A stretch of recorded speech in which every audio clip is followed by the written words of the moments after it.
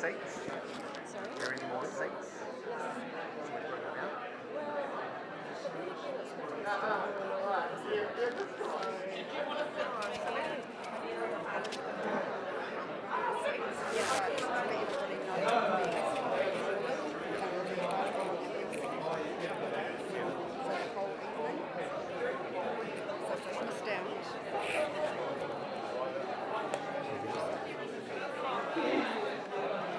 Do you want me to start? Do you want me to start? Yes, it's 2 minutes past. Yeah. Anytime you're ready. Okay.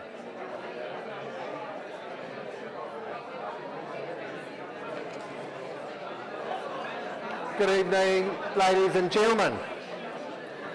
Lovely to see your attendance. Thank you all for coming out this evening to what I anticipate will be a very informative evening for everybody. Just a few housekeeping rules. Firstly, apologies for running out of seats. The evening is recorded and it will be available for public in about 2-3 days. So if anyone misses out on anything, there will be the full video recording and audio available coming out in the not too distant future. Toilets. We have restrooms directly at the back wall there, and also in the entrance foyer as you came in on the right hand side. We have the exit doors there, as well as the exit doors here, and also through out in the back room. So again, thank you all for attending and coming along this evening to this informative presentation and guest speakers. First question I'd like to ask this evening is, who here has suffered inundation, flooding or catastrophe from climate change in the last 5 years? No hands up. Last 100 years. That's a surprise. Well, you're not alone in being concerned about what's happening in our region. Oh, sorry, my name is Dean and I'm your MC for this evening. I actually don't live in the area, but I have done in the past in the Kapiti coast, and I'm as concerned about what's going on as you all are. And you're not alone in being concerned. There are a number of organisations around the country and abroad that are pushing back against council overreach. A number of organisations as C.A.L.M and CREW, which are your local organisations, but also challenging councils NZ, City Watch, and exposing Hamilton City, along with New Zealand councils, the good, the bad and the ugly. And I view all of these organisations, and I can tell you there's a lot of nefarious activity going on around New Zealand. But also, not in New Zealand, but also in Australia, where they're identifying adaptation plan and what they call managed retreat in Australia as well. So what we're seeing here in New Zealand, we are not alone. There's also such a term, as I've recently read, called insurance retreat.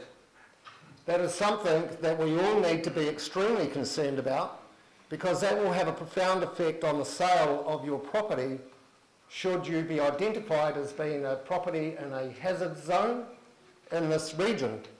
As we all know, you need insurance in order for a bank to grant a mortgage to someone who wishes to buy your property should you wish to sell. And if your property is identified on a LIM report, that could have some very adverse effects, not only to your premiums, but to the saleability of your property. Something to bear in mind. So without further ado, I'd like to introduce the first speaker for this evening. C.A.L.M is a local advocacy group made up of residents and businesses and owners who are concerned about the process modelling and science being used in the coastal adaptation areas for the Kapiti coast. C.A.L.M, the C.A.L.M Alarmist Law Madness, was established to become a voice of reason amidst an alarmist process which could see our community disintegrate before our very eyes if we don't take action now. I'll speak a little bit more on that at the end of this presentation, but right now I'd like to introduce to you Tanya from C.A.L.M. A big welcome to Tanya.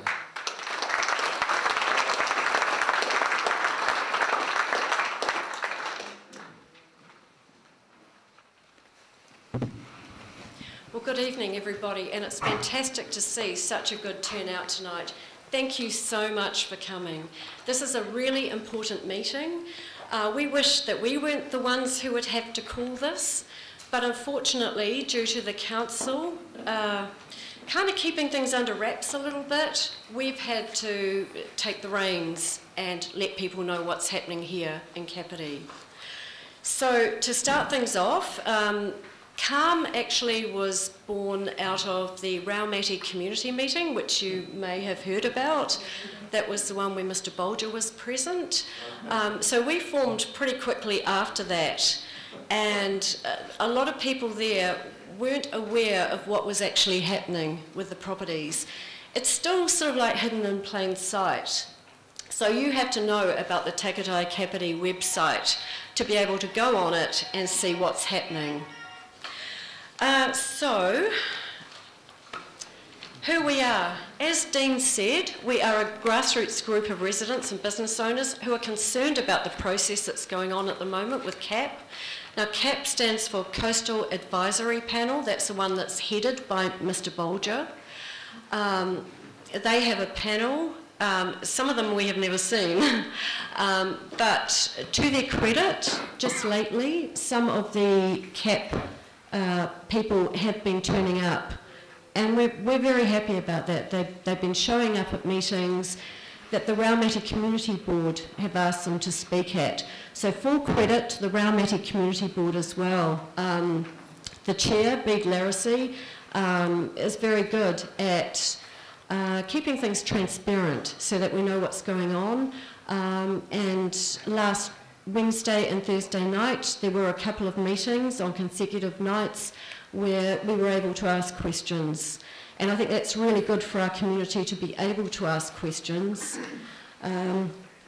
So we are pushing back against extreme sea level rise modelling, which gives extreme results on potential, not real events. Now I know it's not the most interesting of subjects to be talking about tonight, and we'll be talking about things like RCP 8.5H+, which is at the very extreme end of the modelling that's going on. Now, if they use 4.5, we wouldn't be in this situation. Right, so the council formed the Coastal Advisory Panel in 2020 to work through the process and report back to the council in May 2024. So that's May this year. 2022. Originally it was meant to be 2022. Was it? Yes. Right. Yeah. Well, that's interesting. So we've been given an extra 2 years. We've got a very narrow window of opportunity here. So they are using the Jacobs report, which includes extreme and implausible modelling, which is what I've just been speaking about with the formula that they're using. There are 5 coastal adaptation areas which have been identified right down the coast. And the first one that was completed was the northern one, which was Otaki, Tihoro and Peka Peka. Now already from that, 1,100 homes have been identified for managed retreat. Now these owners have no idea. They don't know this is even happening. We don't know. We don't even know how to find out, because we would go door knocking if we could, to let these people know. LIM reports have actually had notations go on them as well. All of our LIM reports have had these notations, these hazard warnings. There was no consultation. Huge worry. They mentioned the Jacobs report on them. We also feel that CAP's engagement has been flawed due to a lack of effective notification of community meetings. They called one in Otahanga, which I think had about 30 people turn up. One in Otaki, which had only 20 people turn up, because it's not advertised widely. You would have to know what you're looking for. So at the recent Raumati Community Board meeting, which Kat came to last week, they repeatedly emphasised that they are not accountable for council decisions. This is a huge worry. So who is responsible? Because how it works is that we have the technical advisory group. They provide advice to CAP, who then present their findings to the council. So it's a conflict of interest because you've got a couple of people currently from the council who are on the technical advisory group panel. So it's just like a kind of insidious circle, huge conflict of interest. If the council adopts their recommendations, which we view as unfair and predetermined, then it's the council, not CAP, responsible for any hazards on our limbs. CAP insists on using implausible factors affecting most Kapiti ratepayers. So we will all be affected, even if you're not right on the coast. If you're 2 kilometres back, that's how far it stretches in places. It goes right back to the old main road. So that encompasses a huge amount of properties. So you don't have to be right by the sea for it to become a problem. You could be near a flooding plain or an inundation area, ponding, anything like that. So it is a huge worry for us all. So the council might shift responsibilities, citing adherence to CAP's recommendations. Insurance companies may argue negligence for not considering hazards on limbs, absolving themselves of cost increases or property devaluations. So I think we all know that if we can't get insurance on our properties, the banks won't let you take out a mortgage, so there will be defaults. We're already in a cost of living crisis right now. The rates are going up as well, so we're in a pretty bad situation right now. Overall, Kapiti ratepayers have spent over $3 million in costs for a process that no one is taking responsibility for, which potentially will lead to significant losses per household. The beneficiaries are scientists, bureaucrats, and the insurance companies. It's imperative to unite and send a strong message that we hold CAP and councillors personally accountable. And it's good to see that we've got at least one here tonight.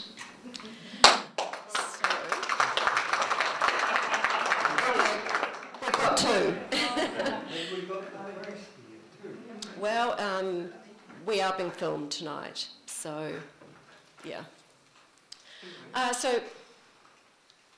Yeah. Just forgive my ignorance. What is managed retreat? Oh, I'll come to that. Don't worry. So this just shows the responsibility kind of, hey, it's not us, it's them. Or no, it's not us, it's them. So yeah, it just becomes a cycle. This is all on our website, so we don't expect you to look at this right now, but this is how much has been spent on the council, on the CAP process to date. This takes us up to the end of June 2023, and already at this time it was past the $3 million mark. So that gives you some idea of what the ratepayers are actually paying for. Ratepayers are not only paying for the cost of this process, $3 million plus, there will be more financial implications. So the cost of managed retreat. The current value of the 1,000 plus homes already identified, that's the 1,100 homes that are in the northern adaptation zone, is substantial. That's 1,100 homes. The compensation cost could be even more substantial because the CAP process is not complete. The compensation offered to property owners could be reduced if homes are significantly devalued. So the cost. This will apply to any natural hazard, for example, flooding, slips, storm surge and erosion, which would encompass most properties in Kapiti. So as I said before, you don't have to live right on the coast. Even if the coastal adaptation areas are not directly placed on limbs, this process will inform insurance companies of a potential hazard and create the same sad outcome. Currently, all newly issued limbs contain the following wording and refer to a report by Jacobs, which will specify that your property is in a CAA hazard zone, which indirectly achieves the same outcome. So what it says is, for anyone who can't read it, coastal erosion and inundation hazards. Council holds a set of reports prepared by environmental engineering consultancy Jacobs New Zealand Limited, covering susceptibility and vulnerability assessments of the coastal areas of the district based on a range of sea level rise scenarios, remembering that the most extreme one is RCP 8.5, H+, over periods of 30, 50 and 100 years. The Council intends using these reports to inform future district plan work, which will consider any necessary changes to land use and subdivision controls in areas which may be affected. So to my knowledge, we've all got these on our limbs. We've all got this notation. We've even found properties in Kotari Street, which is way up high. That's way past the old main road. So it seems to be just a blanket covering of properties. We'll have a Q&A at the end, so yeah, just hold on to that question. So who benefits? The consultants, the scientists, and local central government. The extreme modelling creates an exaggerated coastal adaptation area, which, as I said, captures many residents in a hazard zone up to 2 kilometres back. So the Jacobs report uses the Intergovernmental Panel on Climate Change, the IPCC, the RCP, SSP, so SSP is sort of like the new version of RCP, 8.5 H+ modelling. The H+ model is not used anywhere in the world. So even the IPCC has said that it's implausible. So it is really important for us to have this dropped, because that is what's going to lead to managed retreat and people having to leave their homes. So we're not trying to be doomsday. We're just responding to what Council has already done, and we have a ticking clock here with a small window of opportunity to stop this train. So the modelling, which appears in the Jacobs report, appears to exclude seawalls and natural barriers. So really they should have taken those into consideration, because we do have seawalls. The modelling is based on a high energy rocky shoreline, but we in Kapiti actually have a sandy coastline, and we also have unique geological features of Kapiti's coastline, which is an accreting coastline, and the landmass is rising. That didn't appear in the Jacobs report. Barry Brill recently wrote an article titled RCP 8.5, A Recipe for Endless Waste. This is a must-read, as it gives a comprehensive insight into why we are so focused on stopping the use of extreme modelling. So I think when I'm speaking in front of community boards, and we've been to a lot lately, they are so sick of us talking about RCP 8.5. But it is incredibly controversial, and we know of a lot of scientists that do not endorse it being used.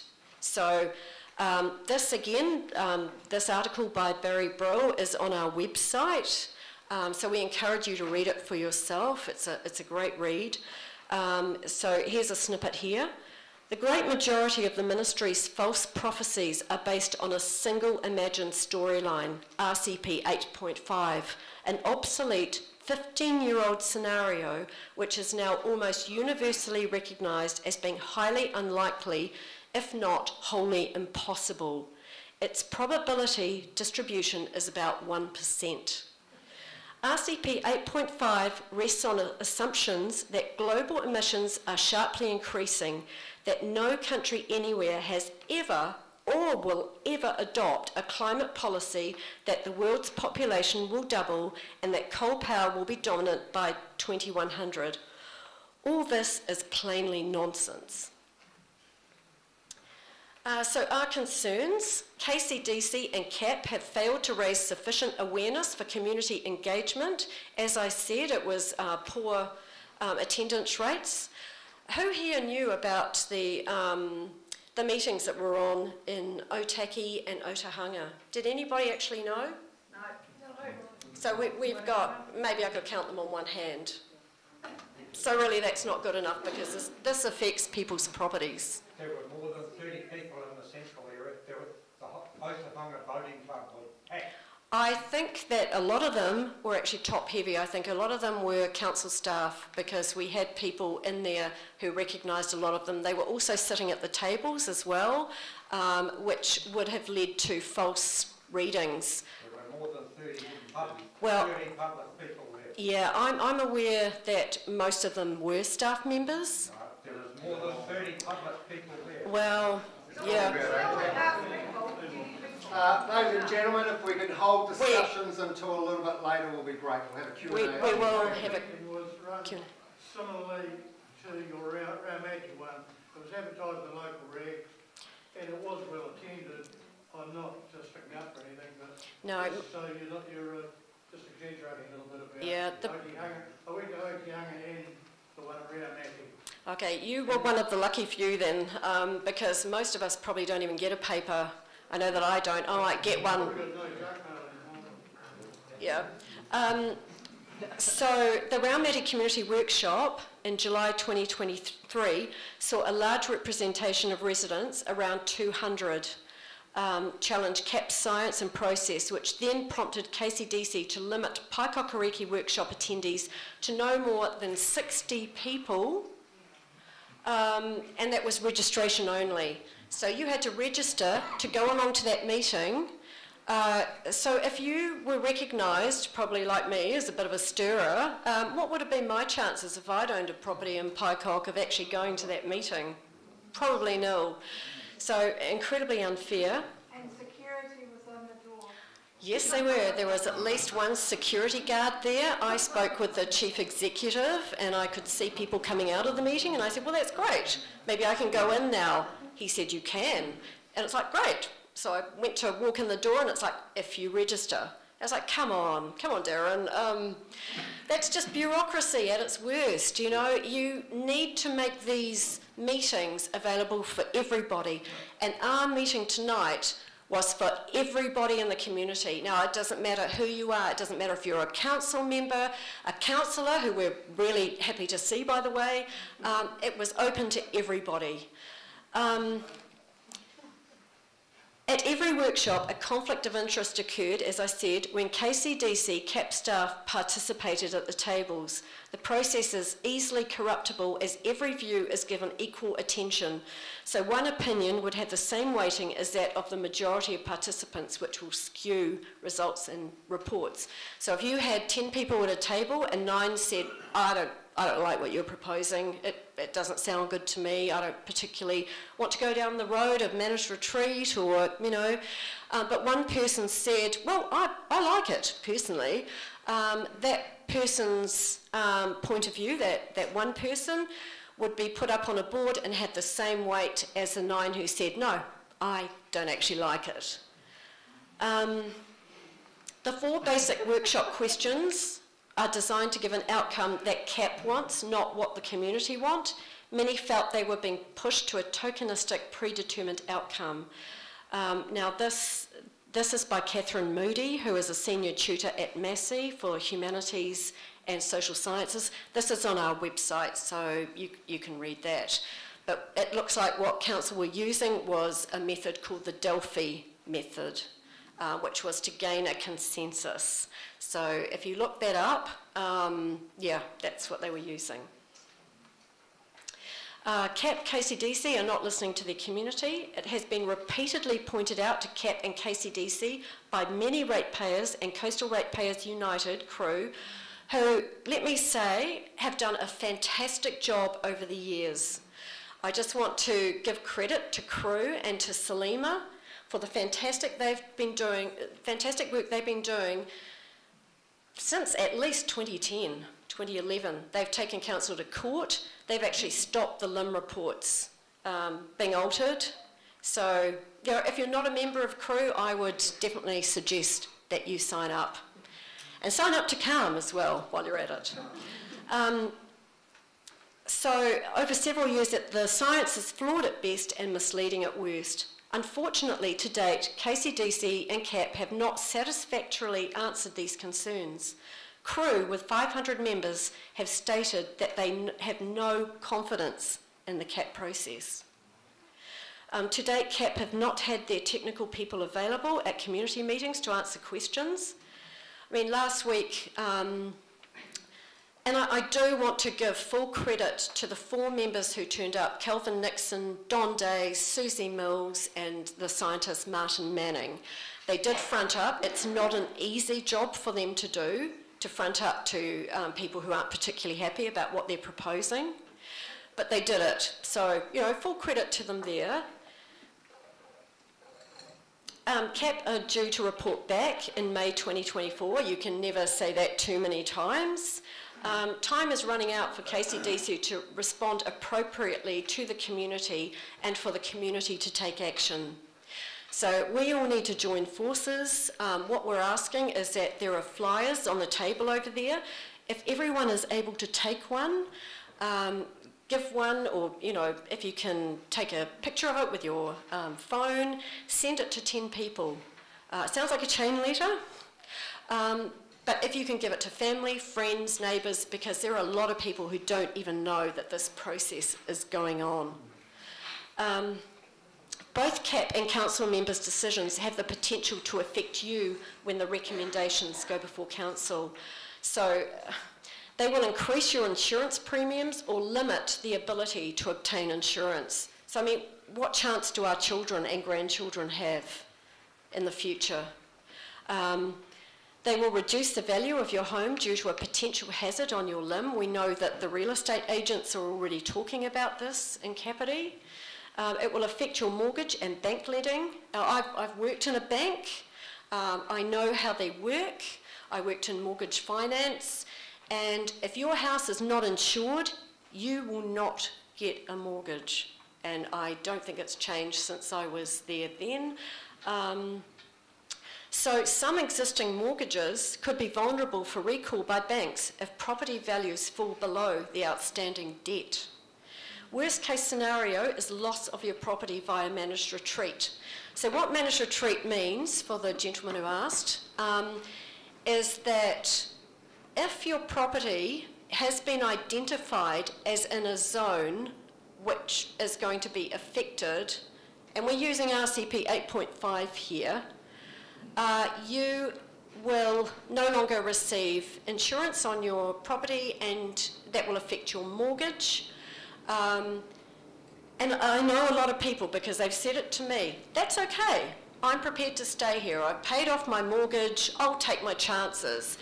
It's not quite that simple, because I've seen an expert working group report, which is just a draft, so I don't really want to quote it too much, but the way they're thinking is that they will withdraw council services to your property, that's sewerage, water, and then if you still say, that's okay, I can live with that, they would probably have emergency powers which would forcibly remove you.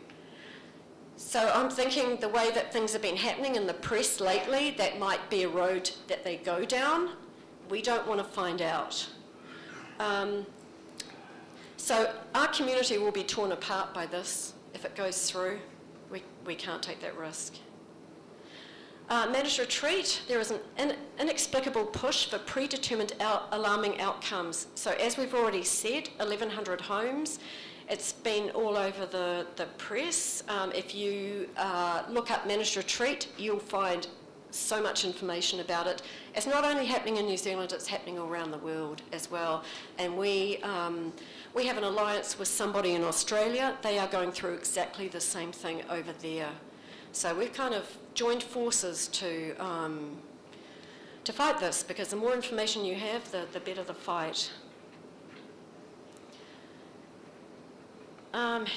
Here are a few of the, so we already know that insurance companies such as AIG are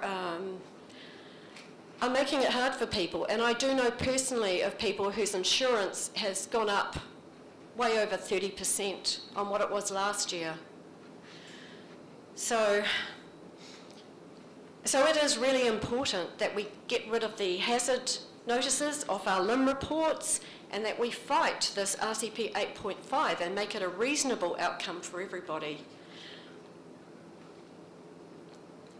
Coastal adaptation areas, this is the main concern we have because it's so extensive and encapsulates most Kapiti residents. We can clearly see that the extensive coastal adaptation areas are nonsense. So as I was saying before, managed retreat will affect fewer people, but coastal adaptation areas will affect mainly all of us. You can see from this map here, and it's kind of quite misleading because it goes all the way back to Mount Holdsworth. So it looks like it's a very small area here, but we've actually done an enlargement to show you. You can see where the old main road is. So it's that whole area there. Now this map is also on our website, so you can look at that at your leisure. The following graph shows that in 100 years, the modelled sea level rise using the latest IPCC RCP 4.5 is only 0.8 metres. The effects of this can be mitigated without placing massive financial and social burden on the region. This shows here, you can see the red line is the 8.5 scenario. So the red one is actually the H+, which is the more extreme one out of the two RCP 8.5s. Now, if we were looking at RCP 4.5, we probably wouldn't even be sitting here. So what we want is plausible science. We want to use modelling that accounts for solid protection barriers, such as seawalls, rocks, and natural barriers. Updated IPCC data using likely scenarios, and factors for sandy beach, not high energy rocky shoreline, which Jacobs have used in their report. Use of wider scientific views, data for balance, for example, Kapiti's accreting coastline and rising landmass, as we've said before. We want to remove the coastal adaptation zones which could cause financial, psychological, social and community stress. We want to mitigate, maintain, adapt, build infrastructure as necessary with the least cost and most benefit solutions, for example, seawalls to account for plausible risks. We want genuine, transparent community engagement and feedback. We want re-engagement with the community for the central and northern Kapiti areas as they were not properly notified.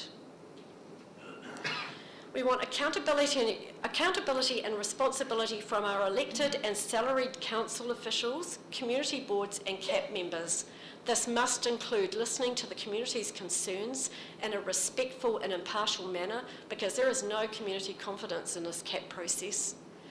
We want a true democratic process that is direct and transparent, including in-person community meetings, not online, and timely feedback to the community. We should have a voice and a vote in the pathway that is put before the council.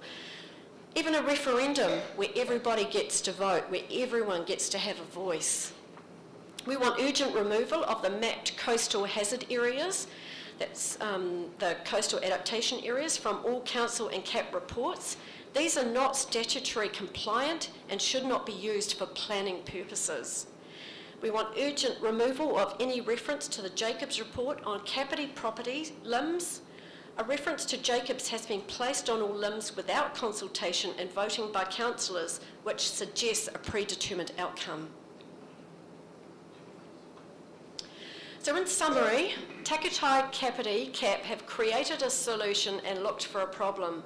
They have cherry-picked the science for a predetermined outcome, and of that science they have used extreme and plausible scenarios as a starting point.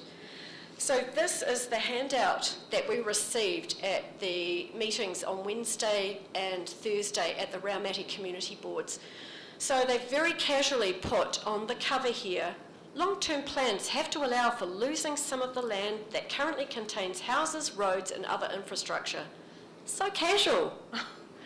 And a few pages in, there is also mentions such as managed retreat is being discussed much more widely. So they're trying to warm us up for managed retreat. So what can you do? Spread the CALM message to as many people as possible. Lobby councillors, and we have 2 here tonight. The Mayor, local MP, government. We've actually, with the handout that we've got on the table over there, we've got all the contact details for the councillors, so sorry about that. I can also tell you that the council person who deals with LIM reports has been on leave. I'm not sure if he's back yet, and I'm not sure if the leave has got anything to do with it. Stress leave maybe, I don't know. His name is James Jefferson, so I would start contacting him, because having LIM notations, which you were not consulted on, is not cool. We need to attend more council and community meetings. I know they're not the most exciting things to go to, but I think when your property or your business or both is in jeopardy, I think we need to make it our business to go along there. Sign the CALM petition that we have on our website. Follow, engage with us on Facebook, and keep up to date through our website, or join our emailing list, and we've got the contact details there. So just to summarise, yeah, we've got an extremely small window now where we all have to join together. We have to put the pressure on council. We need to make people responsible for what's happening right now, because really the end result is quite unimaginable. Thank you so much for listening.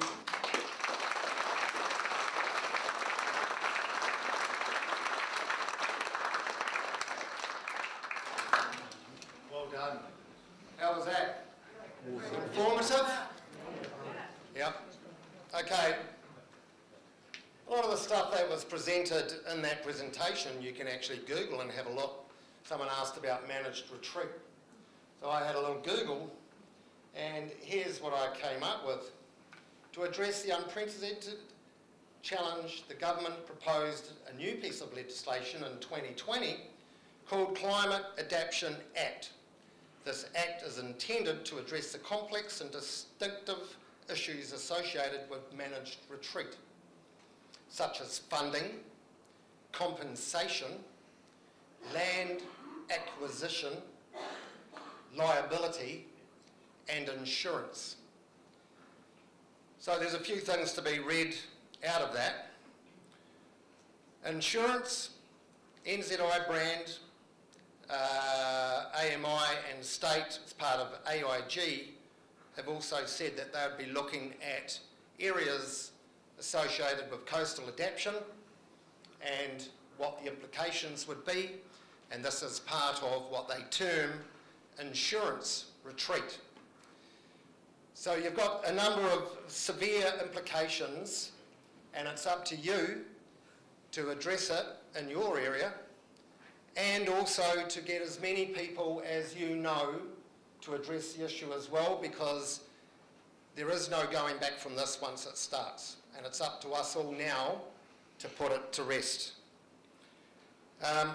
Interestingly about, and before I introduce the next piece, I'd just like to mention about one area that I know of, Waitariri Beach. They've just built a new surf life saving club room on the front sandhill, which is around about 40 to 50 metres ahead of the previous sandhill that was the closest sandhill to the beach. There was also a shipwreck there called the Hyderabad that I remember climbing on as a young lad, and that bow was about 3 metres above the ground, and the high tide, you couldn't get to that shipwreck.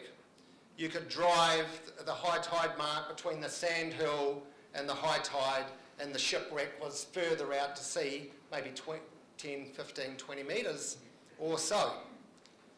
You can also look up the Hyderabad and see the series of photos since 1974 of the shipwreck in a 3-metre bow sticking out of the sand, and the sand dunes about 50 metres behind it. Right now you can't find the Hyderabad because the sand hills have encroached past it by approximately 50 metres. So inundation, sea level rise, we have a land mass that is encroaching out to sea, ladies and gentlemen, and that you can see with your very eyes. Okay, so without any further ado, I would like to introduce Andy Oakley. He's a national manager within one of the country's largest mechanical companies. His skills include factory management, sales engineering, sales management, project management. He's a published author of several books, as well as being co-founder of Hobson's Pledge. Andy's video, Flawed Coastal Adaptation Projects, Why Modelling Should Not Drive Policy, is an interesting observation into what is happening in Kapiti right now. Enjoy. Welcome to my presentation, Flawed Coastal Adaptation Projects, Why Modelling Should Not Drive Policy. So our agenda today is, I'm going to give you a little bit of an introduction. We'll talk about the Kapiti Coast Advisory Panel, the District Council, the government, the IPCC and Insurance Council. We're going to talk about Professor John R. Christie and empirical data versus predictions, and then I'll summarise. This will take about 20 minutes or so. Firstly, I'd like to discuss the coastal adaptation projects currently underway in New Zealand. A term likely encompasses similar initiatives globally. My aim is to shed light on the impulsive actions of our local council, the Kapiti District Council, during this process and to uncover the true motivations behind these initiatives. The core concept driving most coastal adaptation projects is the belief that escalating levels of CO2 are causing a rise in Earth's average temperatures, consequently leading to climate change. We are informed that this will manifest as wetter, hotter, and more severe storms. These predictions are derived from climate change models, which project that the increase in greenhouse gas, CO2 emissions, in Earth's atmosphere will elevate global average temperatures, thereby causing climate change. The primary focus of these projects is on the potential impact of higher temperatures, which could result in the melting of landlocked ice and subsequently raise sea levels. This in turn could pose a more significant and frequent threat of damage to residences and infrastructure located in close proximity to the sea. In Kapiti, a coastal advisory panel known as CAP has been established, with millions of ratepayer dollars allocated to fund this initiative. Similarly, in other regions of the country, these projects are also incurring huge costs for the local ratepayers. However, many residents in these areas disagree with their council's actions. This disagreement largely stems from the council's creation of what is termed hazard zones. There is concern that these zones may be marked with hazard notices on the Land Information Memorandum or the LIM reports for properties that are believed to be at risk in the future, including houses located up to 2 kilometres from the coast. Now notice the phrase I used before, to be at risk in the future. This implies a belief in the ability of these advisory panels to predict future events. Now, while it's conceivable that small aspects of the future can be forecasted based on historical data, that's not the approach being taken here. Instead, the councils have sought guidance from the New Zealand government, which advises that although councils are not obliged to do anything at all, they are encouraged to do so. And if they choose to use data for decision-making or policy implementation, the AR6 IPCC computer models represent the best source of this data. And you can see here with the Kapiti Coastal Advisory Panel, central to the processes are community engagement. Now, you would expect them to listen to the community during these engagement meetings. My information is they're not.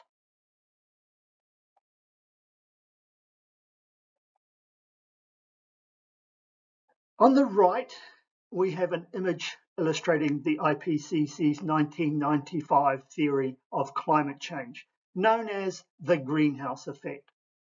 And on the left, there's a graph displaying temperature records from weather stations dating back to 1850. The IPCC has selected the year 1850 as the starting point for this data because they believe that that's when human activities began significantly increasing atmospheric CO2 levels. Now, the Earth's average temperature hovers around 14 or 15 degrees Celsius, and the graph on the left depicts years that were cooler or warmer than this average.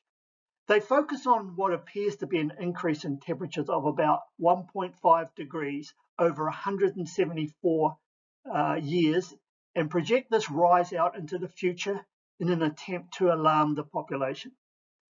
The two images appear to support the Council's concern, and so validating their alarm and decision to seek advice from the government and engage the community in discussions about appropriate actions. However, it's important to remember that this remains a theory. Neither the IPCC nor any government or district council can provide concrete proof that this theory is unequivocally correct. Instead, they have relied on the climate change models to project future outcomes if this theory proves to be accurate.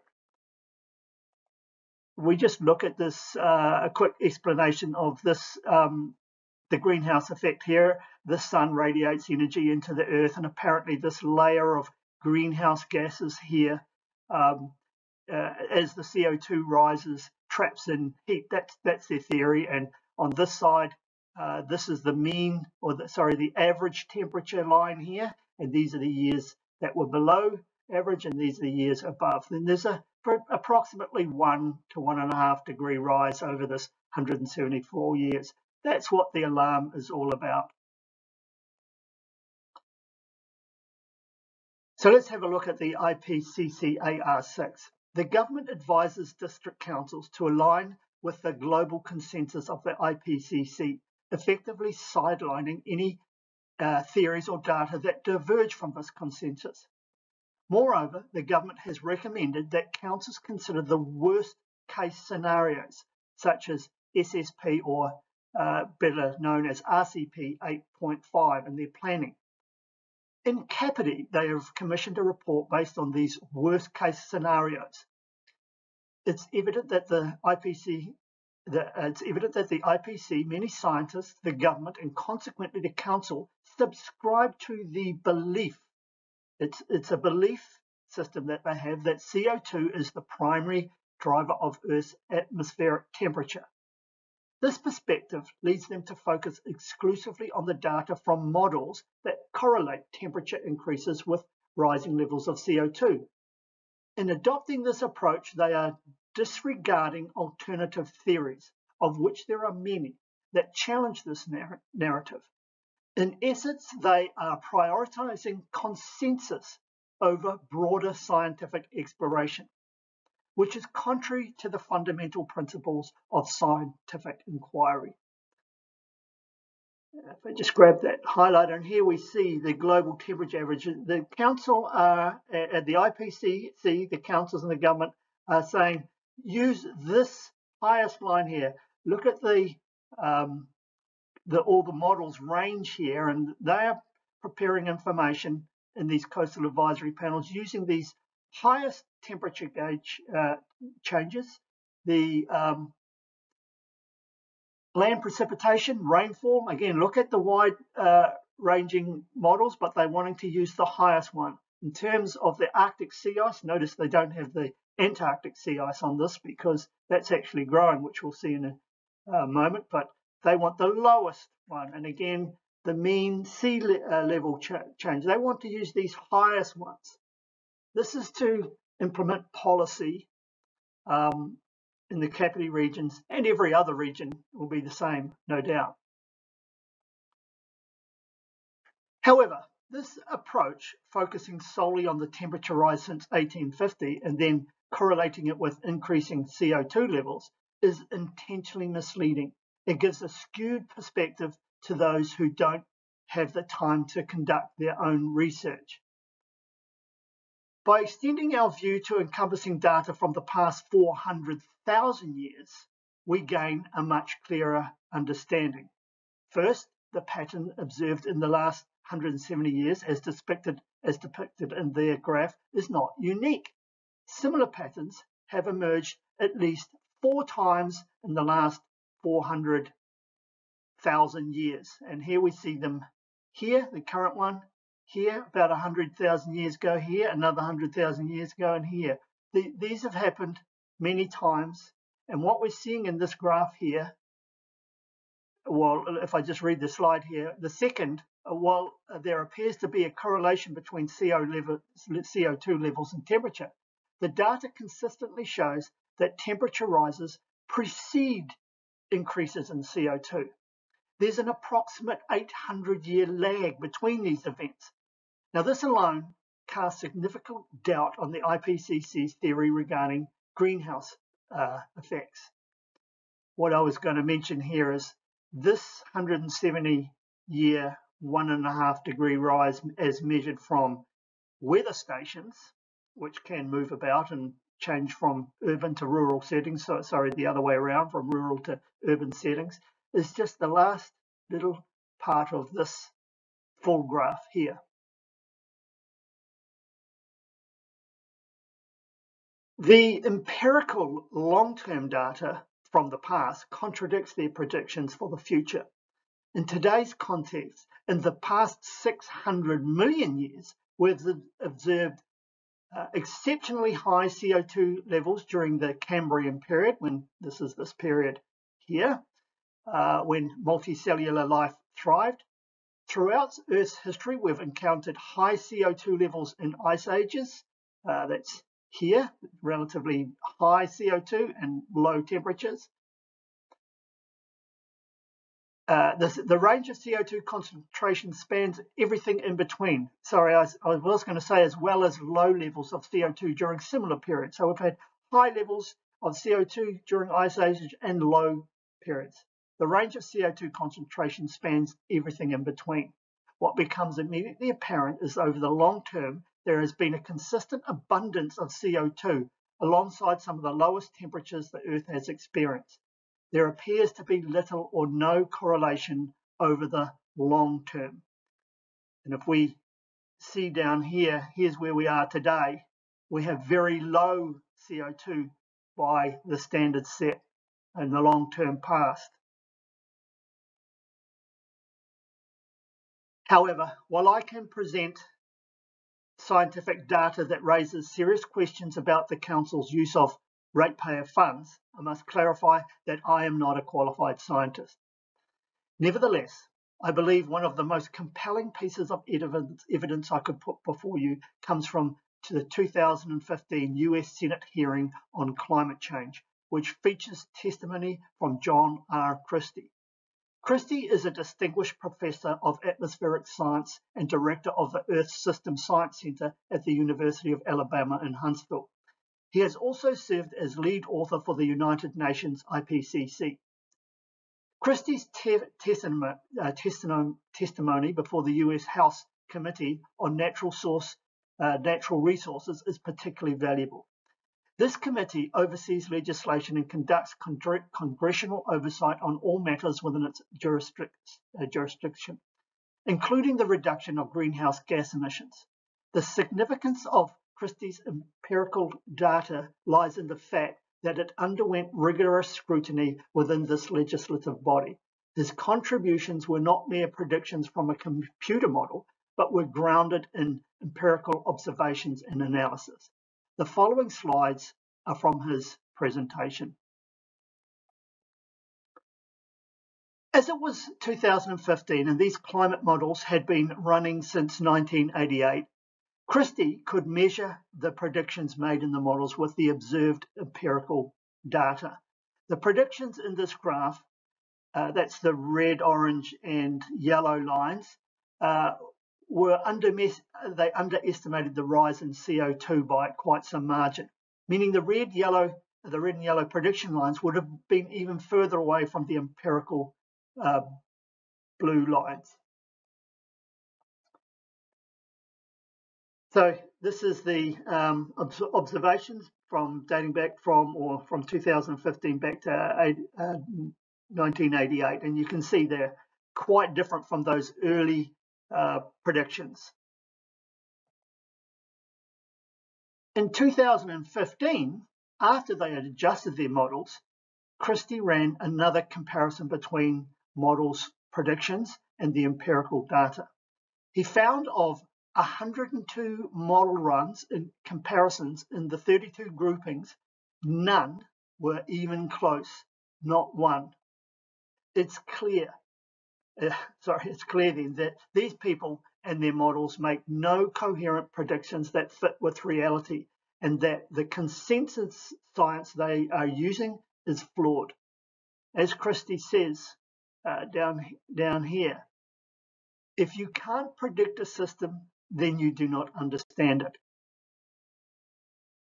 Sorry, I've skipped over a slide there. I can't go back, but never mind. This is a clearer view of that.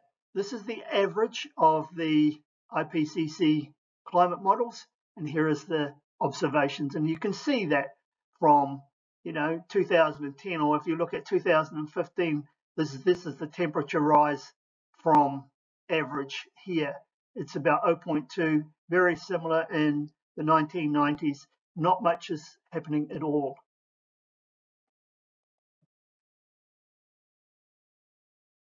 The Northern Hemisphere snow extent, here we see the record is 2012-13. So there's no trend here. It's not getting warmer. That's not what this data shows. Global hurricanes and tropical cyclones, again, practically nothing shown any different. If anything, it's moving down or staying the same. Nothing to see there.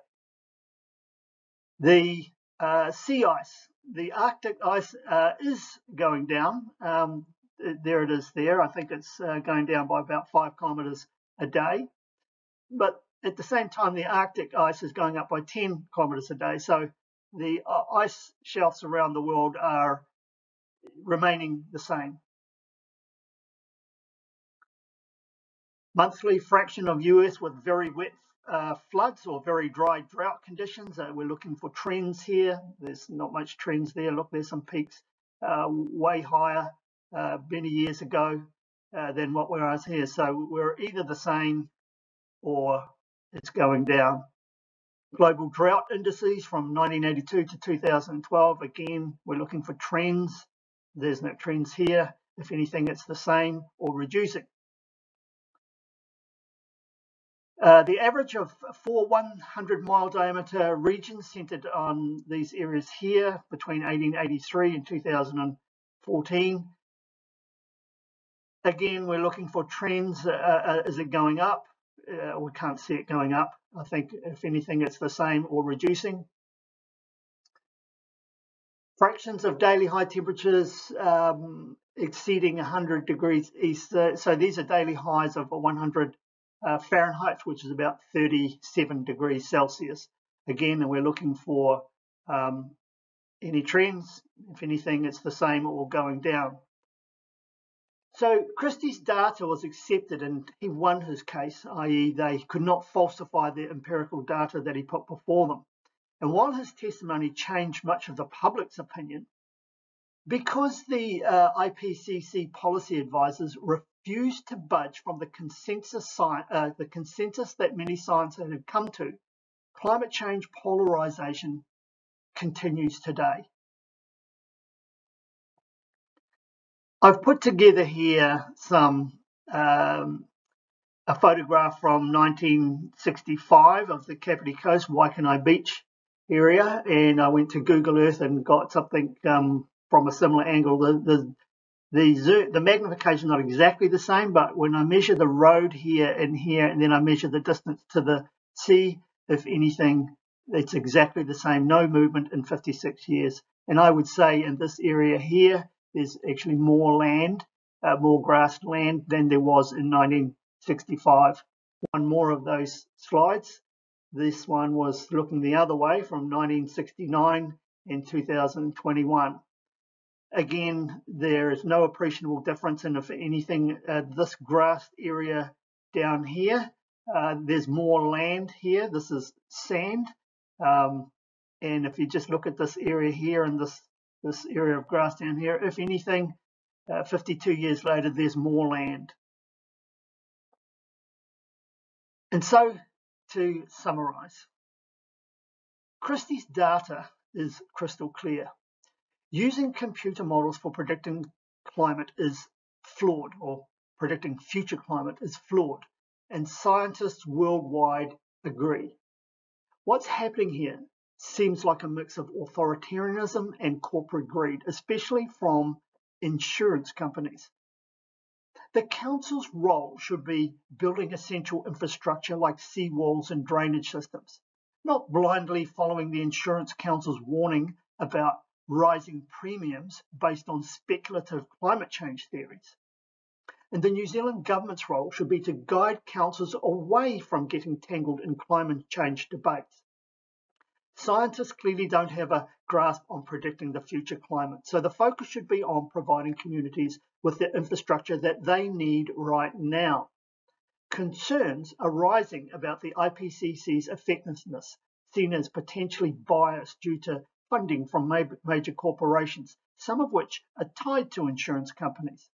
We need a close look to ensure unbiased and accurate information in Kapiti. In Kapiti meetings, In Kapiti, meetings reveal the Insurance Council's reps dominating conversations with gloomy forecasts based on shaky IPCC predictions. This drives the narrative of soaring insurance premiums. They're preparing you for it. Kapiti residents must clearly tell the councils that they oppose hazard zone designations and demand their concerns, especially about exaggerated weather threats, be heard. Remember, it's the residents who the council should serve. They shouldn't have to foot the bill for poorly thought out ideas, ridiculous insurance premiums, or having their homes labelled as hazards by a council overstepping its authority. It's your home's value that will plummet when they label it a hazard. It may even become uninsurable. And there has already been suggestions by the council that they buy them now, relocating residents who have lived on the coast without hassle for generations. So please share this video widely and join local groups to fight this authoritarian nonsense. I've been Andy Oakley. Thank you.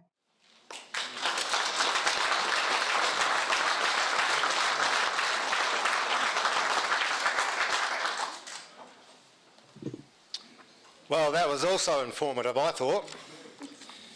Very good. Andy makes a good point as well, and do some research as well. Don't just listen to one narrative, because at the end of the day, that's what science is all about.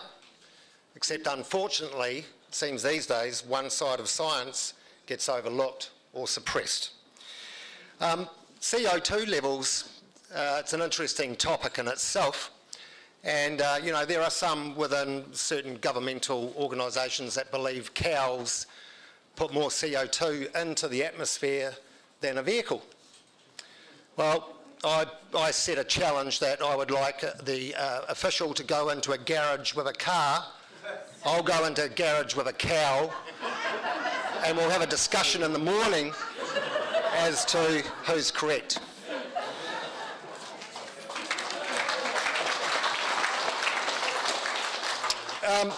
Now, I'd just like to introduce our next guest speaker.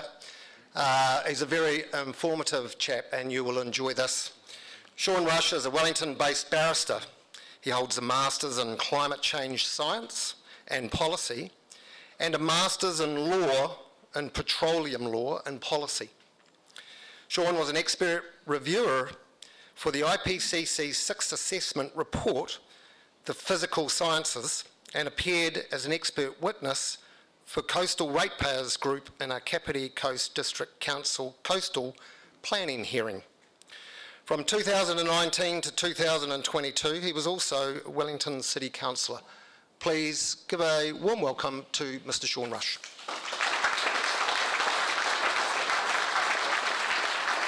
Hey, just conscious that you guys have been sitting very politely. Do you want to have a couple of minutes just to have a bit of a stretch, bit of a chin wag? And I also, genuinely admire you've sat through quite a bit of complicated science there. So well done.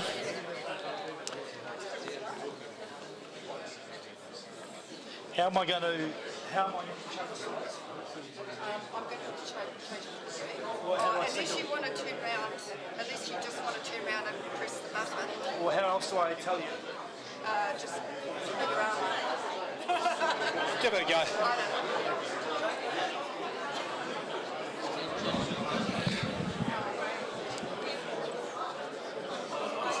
Right, I've got 11 slides.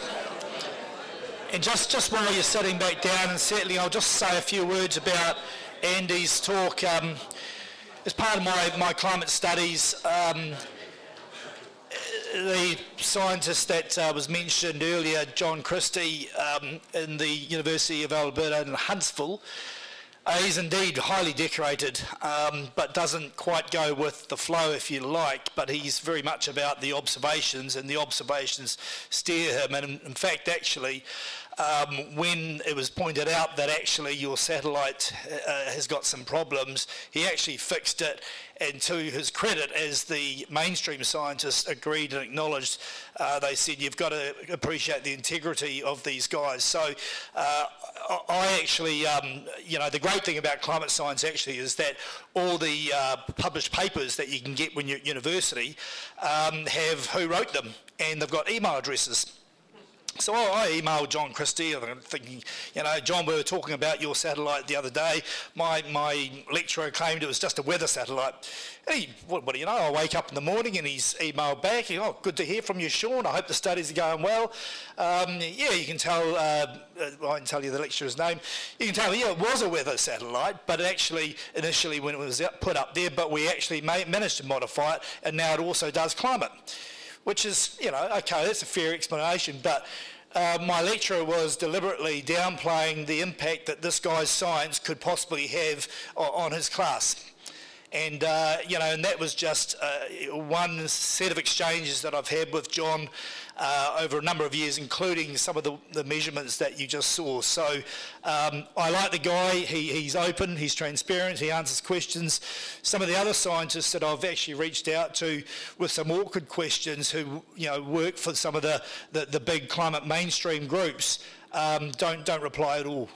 And actually, and that's been quite disappointing.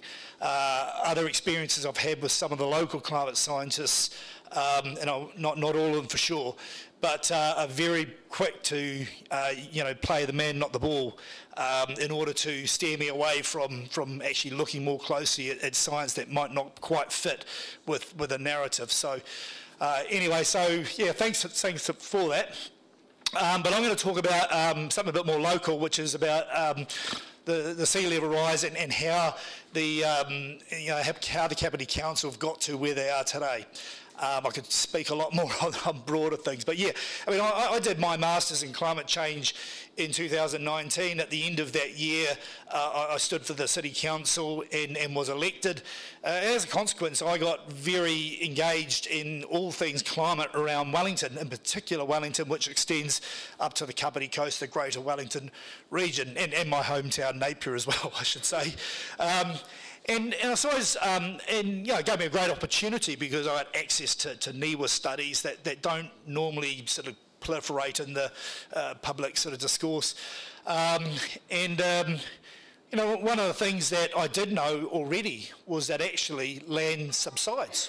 And so, can we go to the next slide? So I'm going to have to signal for the next slide. So, So when I, 1st of May 2022, it was a Sunday evening, and out came this narrative about this incredible new study, and this was the headline, Sinking Cities, and that's where we got this thing, Petoni's going to be underwater in 10 or 20 years, same with the South Coast, which were, you know, my constituents actually, South Coast residents.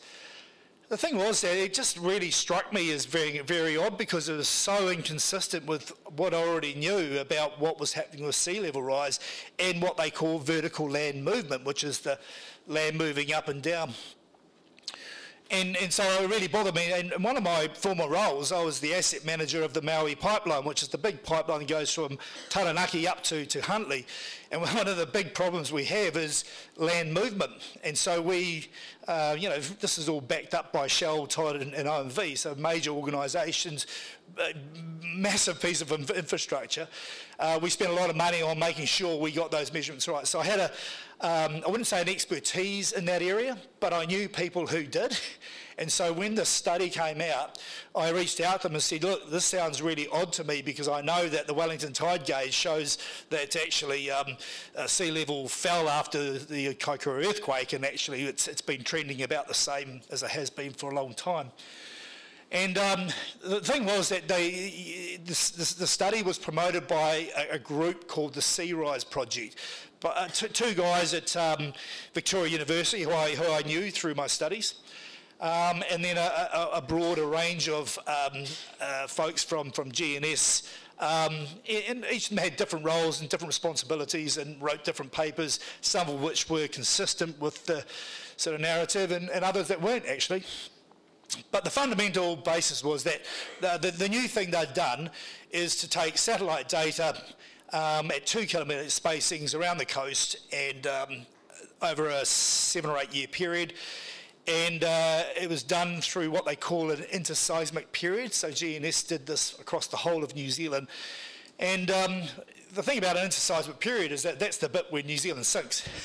Because it's the seismic activity that actually where it lifts. And over the very long term, New Zealand's been coming out of the water for thousands and thousands of years, and you know, from Kapiti coast has got, you know, over 6,000 years has accreted out closer to Australia. Miramar can come up to 2 metres. So, you know, and certainly Hawke's Bay, where I grew up, Taranaki, you go up to the local lookout at what's it called?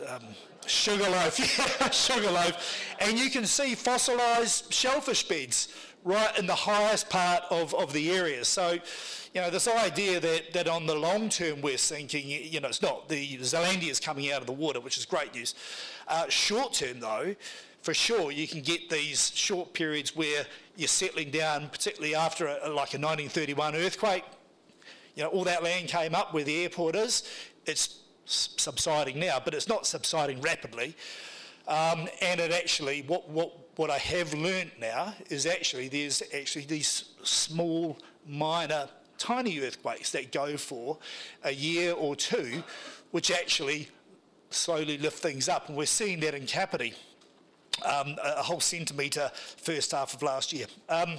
So anyway, get back to the slide. So you had this announcement. I very quickly, one of my colleagues who's a senior geologist reached out to GNS and said, can you send us the study? And it came back saying, one of the project leads came back and said, well, it's still in draft. So, you know, a little bit about the scientific method, right? So, first of all, it's unusual for scientists to be on TV and doing a roadshow around media and councils explaining their new WhatsApp gimmick, whatever it might be. The usual thing is they write it all up, publish it in a journal, go to a geophysical conference or what have you, and explain it to everybody, get cross-examined by everyone in the peer review process, and then you go along to the Ministry of Environment and say, look, everyone's said this is great, now use it for policy. This didn't happen on this occasion.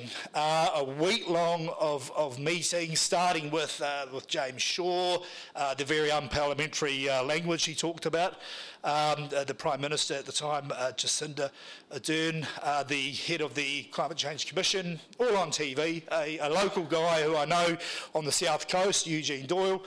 And they're really, so in an odd way, they're doing this really backwards. And what concerned me was some of the language being used, which all led to both of these scientists concluding by, it could be as little as 10 years, we're going to need to get our managed retreat strategy organised. Well, where did that language come from? So anyway, can we go to the next slide? So we did this round, and as I say, I mean, you've got the... Meanwhile, 10 kilometres away at Queen's Wharf, you've got that is the actual tide gauge data.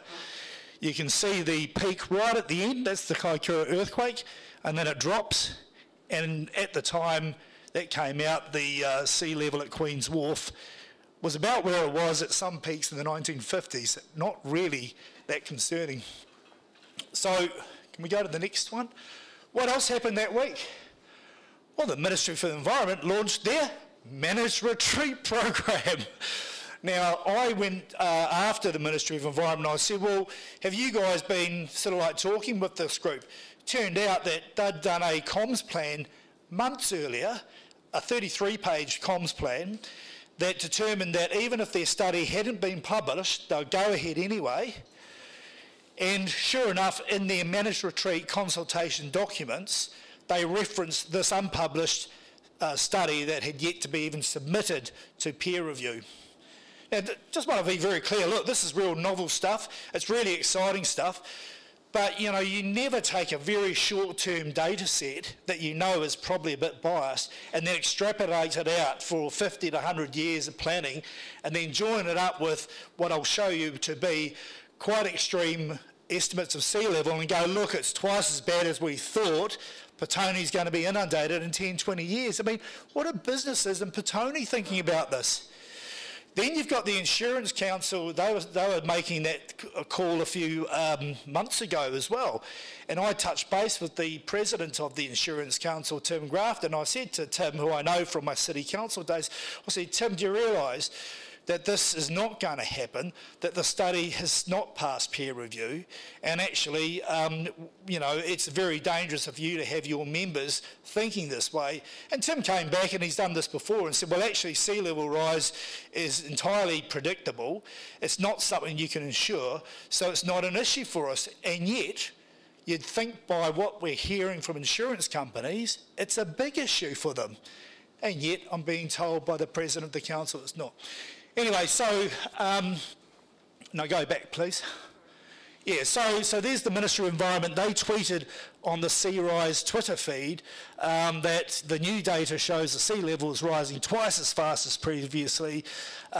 This information is timely as we launched the Climate Change Draft Adaptation Plan last week. James Shaw's centrepiece piece of legislation he wanted out and done before the end of the term. So, and just to have a look, so that's the online tool you can see there. This is the left panel. So you can see each one of those dots represents a location where the satellite has made a measurement, which they have then averaged, and then they've logged that onto an online tool where you can go online and go, well, and you can go to Otaki Beach where my batch is, and you can see what their predictions are about both the vertical land movement, which is all subsidence, because that's what their short-term data set said, and their long-term predictions about sea level rise going out, I think, to 2150, and they helpfully put it in 10-year milestones. And that data set starts at 2005, and as we'll see shortly, we can see how that data set has performed against the actual observations. Can you try the next one? So yeah, I mean, none of this made sense to me because like we've seen a lot before, my place is the X on the marine parade on the beach there, right? So that's probably the closest property. Maybe the surf club's a bit closer. Closest property, my neighbour and his dad actually bought that block where that row of 4 houses are, and relocated their property in the late 50s, I think it was. And he tells me that, you know, you could actually, the front lawn was where the beach was. So that accretion is going out. It's not made up, it's real. And you know, we're planning on putting we actually need to put another story on because we can't see the bloody beach because the damn sand dunes are so high. And actually I was at my neighbour's place who since we do have a second floor and we're on the balcony, and I realised, Tim, I can't actually see the beach from your place anymore because the dunes have gone up a foot in the 5 or 6 years since we've been neighbours. So anyway, and that's the survey we had done. I don't know if there's any surveyors here who might be able to help me with the next bit, but surveyors will link back, and they've done this since the 50s. The tide there's a number of tide gauges that are set up around New Zealand. For the one that matters for us here in Kapiti is the one in Queen's Wharf in Wellington that I showed you before. And by a series of datum points all around the country, surveyors are able to come in with those theodolites they use and figure out where the sea level is according to this property. So there it is, the nail's right at the bottom, and sea level is 6 metres below it. So, and they're telling me that, you know, I've got a problem that's coming. The beach is getting further away. The house is 6 metres above sea level. You know, I'm hardly even on the coast. So, but that's the way it's done. So, can we go next slide, please? I love that. So what's the problem here? So I've tipped you off a couple of times, but the sea level is just not rising as fast as the model, right? So here's their model, which you can find on their website, and that location is like the top left-hand side of the graph, 2502. That is the location where the Wellington Harbour tide gauge is located as well. So you can see what their model says, and I'm using the more generous, less scary scenario of 2 to hyphen 4.5. That's the middle of the road, I think, that Tanya mentioned earlier. We wouldn't be here if that was the scenario that we were using. But even using that one, it tells us that, and I've circled it, that 0.11 metres of sea level rise by 2020. That's the first milestone. So the models run from 2015 to 2020. It's telling us that we should get 11 centimetres of sea level rise, and you can infer from that actually 5 centimetres of that would be from the land movement. Can we go to the next slide? Here's the sea level measurements from the Wellington Harbour tide gauge going back to about 1944. It's a bit messy, I know, and it's a bit different. But what you can see is there's a fairly gradual rise of about 2 millimetres a year. It's hard to tell because it's the graph's a bit spiky, but it's fairly gradual, and you can see that peak in Kaikoura in 2016, and it's dropped considerably after that, and that's because the land's come up. And we know that. You can go down, you know, and been along the Kaikoura coast, can see how much land came up, 2 metres along that place. But what you can see from these numbers, they're all on NIWA's, well, they're accessible through an open access robust data set that NIWA rely on, is that actually there was only 2 centimetres of sea level rise, relative sea level rise that is. So you've got a model telling us it's 11, and over a 15-year period it gets it so wrong because it's actually 2, so it's 550% wrong. And this is the model that these guys are using to tell us that we need to get away from the sea because it's all coming to get us. Can we go to the next slide? The other point is the vertical land movement component. Now, as I say, they did the satellite measurements during what they call an interseismic period.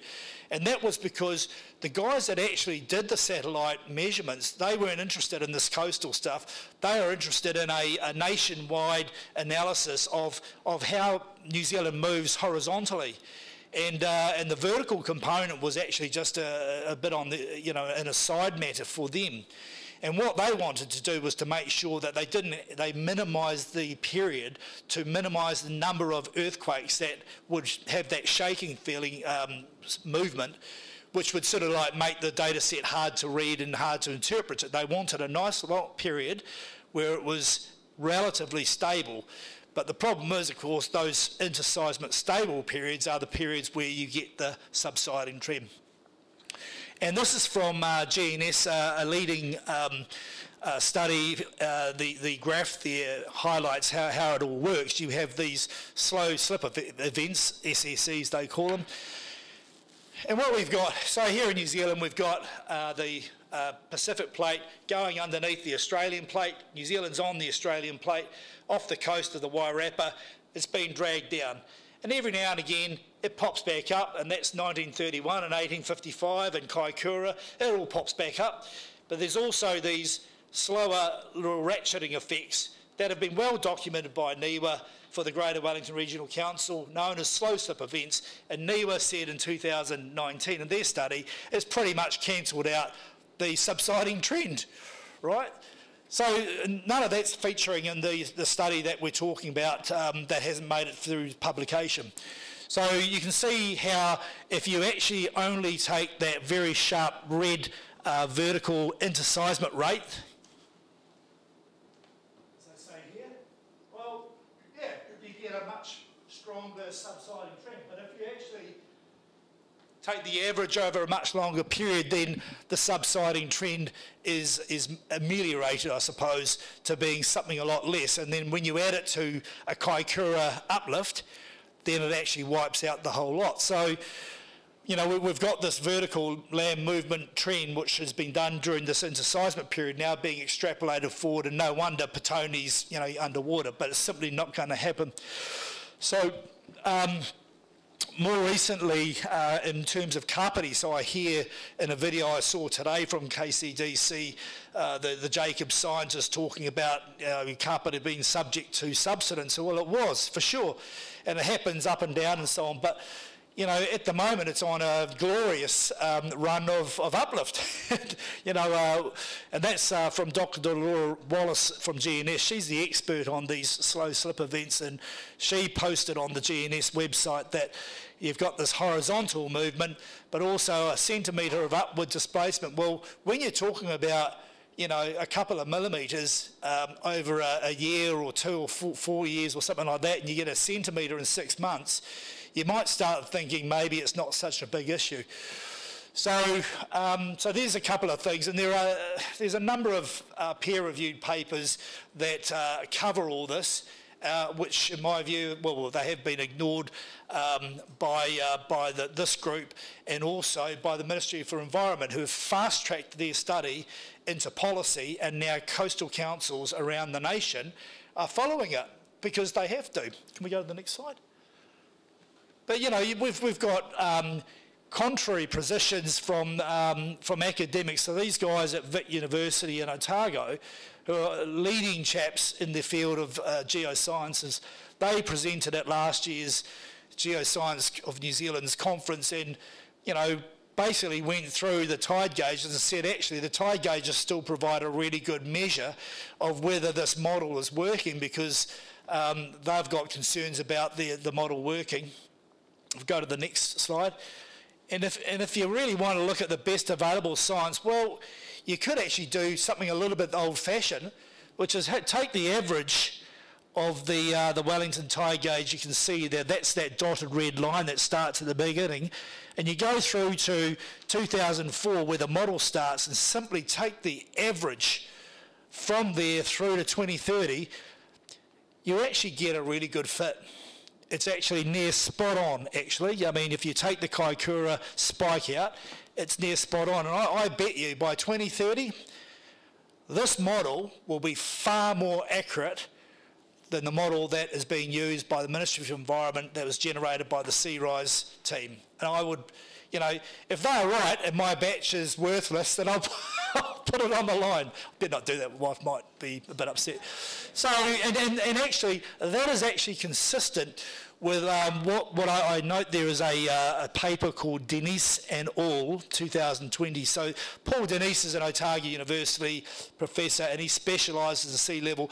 That paper that he refers to actually had the grand fromage of the New Zealand sea level expertise, and they did this study and they came out with a view that actually Wellington and Wellington area is sea levels going up on average around about 2.1 millimetres a year, and that's pretty consistent when you take in the vertical land movement, which is consistent with global sort of sea level trends.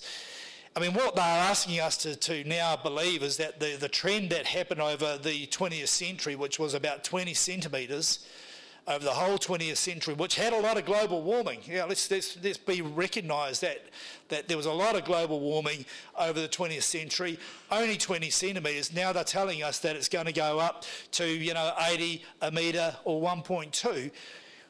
But at the moment, every year that it's still actually just pedestrian, in a pedestrian manner, goes up by the same amount as it did the year before, or when my dad was at St Pat's Town back in the 50s, it starts looking more and more like a failed model. What do you know? A failed model. We checked it against the observations and it failed. Should go back to the drawing board. We go to the next, should be. Okay, this is really busy and I'm not going to talk too much to it, but this afternoon I see KCDC released a video of the Jacobs chief scientist, who like me, he's got a master's actually. I don't think he's got a PhD, but he has been doing coastal planning for decades, so I'll give him that, to be fair. But these consultants are, they don't do their own science. They don't take an independent view and go, well, actually, what these guys have done is not accurate. We think actually we should be doing what Sean says, who I should say is backed up by a number of other credible scientists. They simply say, well, the Ministry for Environment have said, here's the guidelines, it's based on the IPCC this, it's based on the sea rise that, it's based on the vertical land, blah, blah, blah, blah, blah, run it through them, and that's where we get to. And then they add in some of the more nuances around coastal planning, sediment flow, those sorts of things. But they don't actually challenge themselves to look at what's actually going on and how the underlying theory has been created. And it's a shame because, I think they're all, very credible people. I mean, one chap from Tonkin Taylor, who's just done a similar study for Hawke's Bay, within 3 days, he posted on the Tonkin Taylor website that there's something not right here because the measurements they're getting is totally at odds with what I know of a place I've been working at. Didn't stop him writing up the report how the Ministry for Environment wanted it. I mean, I've challenged him. I said, well, how have you justified that considering what you've said? And I'm waiting for him to get back to me. But well, I've had to go to the, so fortunately, or unfortunately, but I work very closely with the Mayor of Napier, being a Napier boy, on the Three Waters reform, so she's making sure that this chap's going to get back to me, plus the Official Information Act. So, and I was going to say, what strikes me here, folks, is that if you remember the leaky building fiasco, where all the councils took advice from government and then that advice was proliferated out, and yet the government advice was wrong and a lot of people got hurt.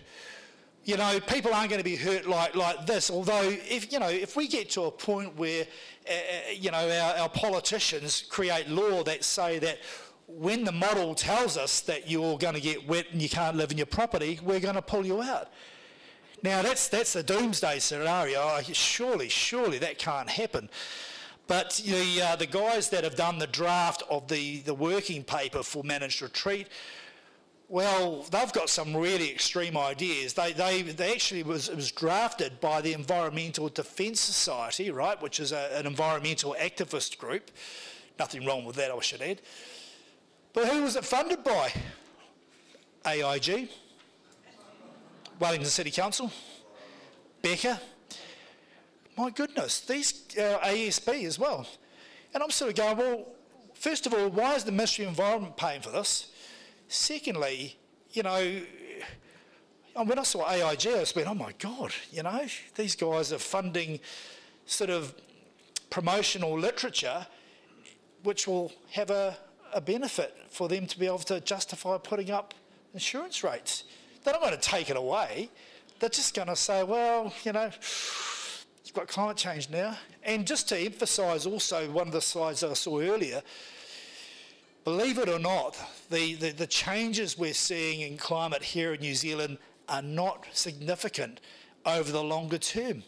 And actually, when you look underneath and behind the headlines, you actually find some quite reassuring. Sure, there's some changes, no question about it, but things like Tropical Cyclone Gabrielle, you know, NIWA and the Met Office every year put out in October their annual projections for what's going to happen for the tropical cyclone season.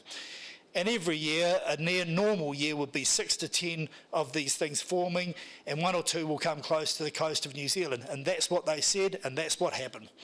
You know, it's as simple as that. And but, you know, we should be vigilant. And what I'm seeing, though, is the thermal response. So that's we know that adding greenhouse gases will cause a warming atmosphere, and we're seeing that. And so the models actually do, when they say the models have done quite well, well, they did predict that. Yeah, sure, greenhouse gases, but when it comes to extreme weather events and so forth, the models are not doing very well at all.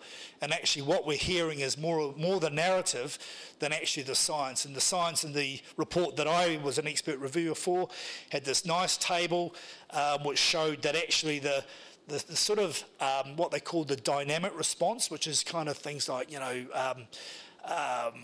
changes in weather patterns, we're not really seeing them. But those changes that come through what they call the thermal response, which is a bit warmer, so less frost days, yep, got that. You know, and you know, more heat waves, yep, got that. So those sorts of things, okay, they are happening. They're not happening all over. Anyway, I don't want to get into climate change too much. But anyway, so I've just been through, I've dealt with a few things already, but you know, I felt that, you know, I've mentioned that the charts that talk about the scenarios that Jacobs are using fail the observation test, 550% out. They're never, ever going to be accurate if after 15 years they're already that far out. The manuscript remains unpublished. They submitted it in July last year. It got rejected. It was resubmitted in October last year. It still hasn't been published. So there are real question marks in how on earth the Ministry for Environment decided to jump all in on this study. Well, the fact is that the government has invested $20 million in it, right? So they got $7 million to do the initial study with the online tool and so forth, which is an interesting thing in itself, but you know, it's totally irrelevant for policy making. And then they've been given another $13 million, which I think is actually, they're going to try and figure out how they actually make it reflect what we're seeing, you know, in the tide gauges. It's, you know, it's an interesting piece of work, but I do tend to think that perhaps somewhere someone's gone, we need to carry on with this because otherwise someone somewhere is going to look bad. So I'll be taking it up with the new Minister for Environment. I'm about to release a sequel, so I was going to say that, why was it called Wellington Sinking?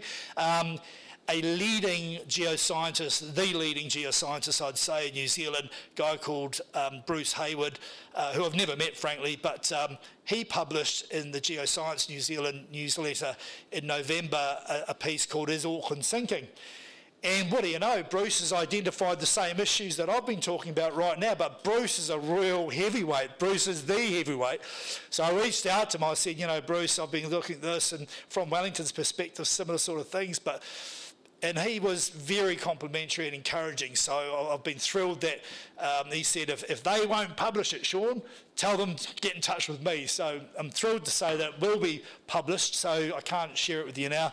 But it highlights some of the issues, but also references some of the scientific studies that back up what I'm saying. RCP 8.5 is I hear from the video this afternoon, the plus version is not going to be used, which is great. They're still wedded to the RCP 8.5 one, which climate scientists in their last report, the one that I was an expert reviewer for, actually lobbied to say it's implausible. In the end, the language they settled on was it's very unlikely. Well, what on earth are we doing using it for coastal planning here in New Zealand? And this is a worldwide thing. It's got a lot of scientists around the world all going the same.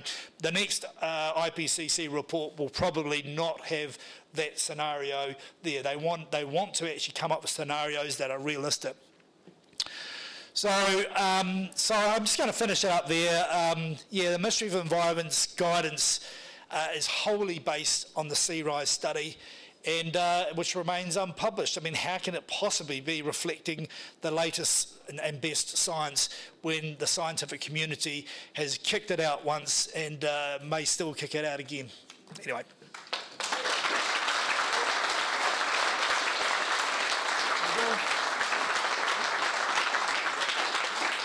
Thank you, Sean. That's awesome. So what we're going to do is we're going to have a Q&A, but another little fun fact, when it comes to consultancy firms, and Sean mentioned, the Jacobs has been mentioned quite extensively this evening. They lobby to councils quite extensively, and your ratepayers' money is paying for this. There's a number of big consultancy firms that work in New Zealand, and I'll just go through a couple of them now. WSP, they've got an office down in the Petone foreshore. This US company with 60,000 staff tied up with the Helen Clark Foundation and took over Opus. You've got the Jacobs, which is a US company again with 60,000 staff, and so far they've extracted $25 billion in revenue out of New Zealand. 25 billion of your ratepayers' money that the councils use for consultancy work and government. Is that with a B? Yep. ACOM, another US company with 51,000 staff. They've extracted out of New Zealand and New Zealand revenue 20 billion. You've got Becker, they're a Southeast Asian-based company in 70 nations, and Uricon, which is an Aussie-based Southeast Asia New Zealand company. So, you know, rate rises coming up, everybody. Who's happy? Not me. It's quite ironic that we pay the council to make laws against us, but anyway, I digress. So we're going to have a Q&A now. If anyone's got any questions that you would like to ask any of our presenters, I'm going to now work off my dinner by running around with this microphone. So put your hand up if you'd like to ask a question.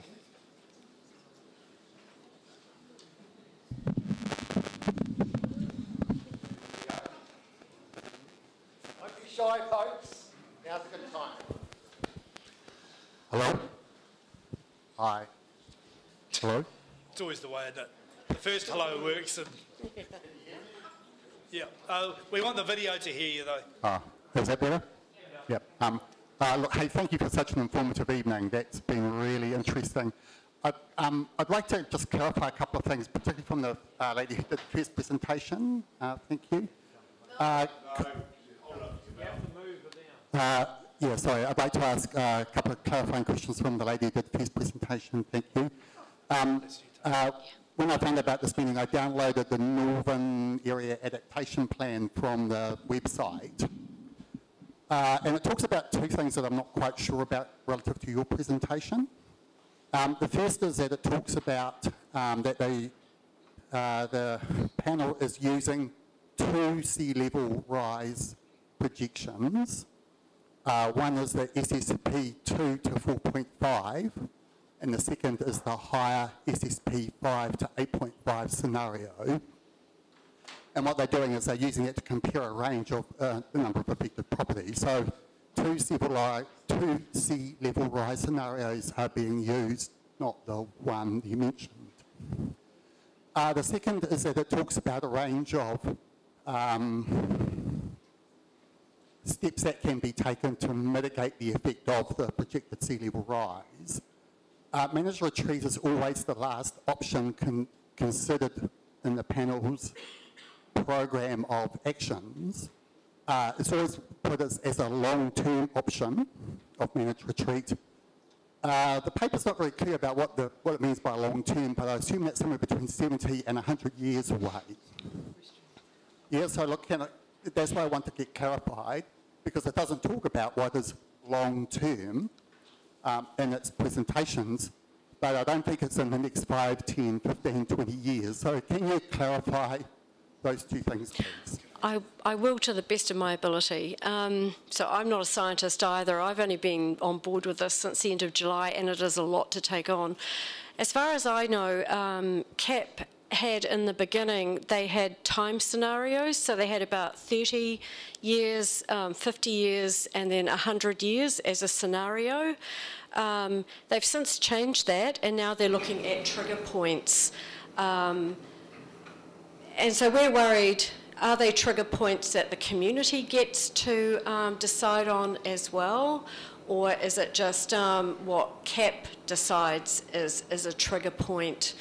As far as the SSP, I'm pretty sure that's just the new name for RCP. Yeah. Oh, that's good. I just want to say though that I don't know, is there any real estate agents in the room? Yeah, have you had any people make inquiries about beachfront properties and concern about sea level rise? Yeah, so a friend of mine, she is moving from Hawke's Bay down to here, and decided not to go to a particular open home because she'd been on the Sea Rise online tool, which told her that it would be a very dangerous place to be in 10, 15 years' time. So, you know, that's a very small and one-off maybe, but, you know, we're hearing actually real estate agents, then that's going to have an effect on house values. People hear me? Yes, you can if you keep it up there. Okay. Yeah, so this property went on the market, and I spoke to a prospective buyer, and she said to me, oh, what's the story about there's a slither of your property that's as it were, and she'd found this out on the limb. Okay, so, you know, and that was put there, as everyone else knows, you know, without consultation on the property owners or anyone else. Yeah. So... Yeah, so my property, I'm going to guess the same. I've seen the language that's been used. So at the moment, I believe the language is something like this property has been identified as potentially having been part of a hazard zone and is subject to final review by CAP or something like that. But it's there. It's there, right there, and you know, that's going to affect your ability to sell the property. I'd just like to say that I know of a person I spoke to last year. I'm in the building industry and went to do some maintenance work on a house for someone. It's someone we know. They're in a property that he inherited from his father. It has a retaining wall in front of the property. He's not allowed to do any work on that property. Council, he wanted to demolish it and rebuild. Council told him that he can't do anything on that property, and effectively has made his property worthless, his words. Serious stuff. Good evening. Another great evening and a lot more information, and this is the third meeting that I've been to of such high calibre and good speakers and all the rest of it. However, I'm realistic enough to know that these things all cost money, and at the last meeting the CAP suggested that all people that are affected, most of us in the room here, should chip in with $1,000. Now, I'm not quite sure whether or not you sent that out in writing. It was just from here. So I'll take it now. well, it came from Crew, but this is all part of the same issue. So how did we go? That's a matter. It was the Coastal Ratepayers United AGM when that was discussed, and I think I don't want to put anyone here on the spot. We got enough funds to put together what we're saying is, I don't want to say public, we got enough money to put together a counter report by a professional, which we will be distributing and using in discussions with council. So, but there will be a phase 2 which could involve, unfortunately, this is heading towards courts. And this study has been in front of the courts already and has been challenged, and that challenge was unanswered. So anyway, I'm hoping that we can get MFB to see sense, and maybe through the new politics we can avoid all that and get it written up properly. But there might be a new call for money. So yes, don't let that scare you all off. We will. Yeah, I mean, there will be probably litigation that we might need to take. This, the gentleman was alluding to the AGM meeting for Crew, and at that time there was a report that could be commissioned. There was a required funds, and there was a call put out for anyone who would like to help to fund the commissioning of this report. The report is very imminent. It's not too far away, but that Crew has taken care of that, and I'm quite excited about what's coming out, so stay tuned. Any other questions?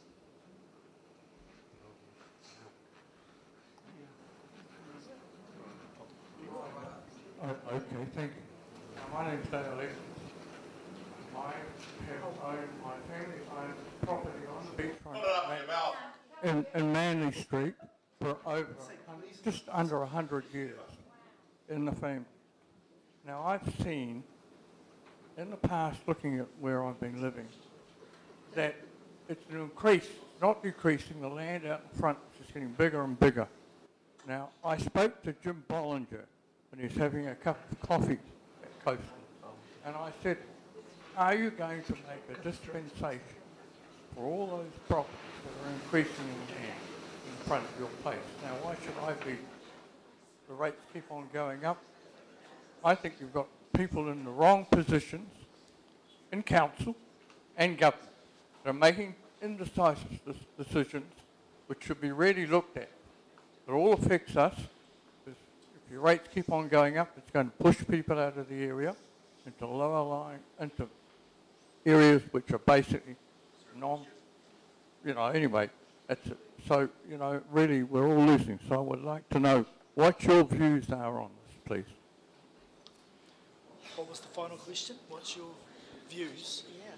Did you say what our views are? It's an interesting point you make about the accretion, because I would like to actually put another floor underneath with a garage, but actually I'd like to go further towards the beach, but it's all road reserve and I dare not put my head above the parapet. But I mean, that land is actually, I could actually happily use that. So, I mean, what we're planning on doing is exactly what we're doing tonight, which is trying to raise awareness. What I'd really like to do is actually sit down with some of the scientists involved and say, look, can you please help me understand? Because I've been trying to bloody do it for 2.5 years, and they keep fobbing me off and they won't talk to me. Some of them ignore me. And, at one point in time, I was actually a city councillor and they did the same thing, not to mention the fact that I'm part of their own School of Earth Science and Geography. So, if anyone wants to get a scientist in the room with me and we can have a discussion about it, I'd love to, because I just don't, and that's my first red flag, is that, they don't want to speak with me. So when this first thing came out, I contacted, as I mentioned earlier, some folks that I knew. I contacted the scientists that actually supported Crew back in 2013, along with a coastal planner from Christchurch City Council who also had concerns. I set up a meeting that they said that they would happily attend, but when they found out that I was bringing some expertise that would challenge them, they told me no, and one of them started questioning my motives and was actually quite rude about it. And ever since then, I've had to use the Official Information Act just to get some sense out of these taxpayer-funded scientists. So it's still developing on the beachfront. Anyway. Okay, we have another question here. You've had one. Good evening. My name is Glenn. I would just like to ask the 3 councillors that are here this evening that we have elected, if they could speak to the room about what they've learnt this evening and how they're going to take what they've learnt this evening back to council.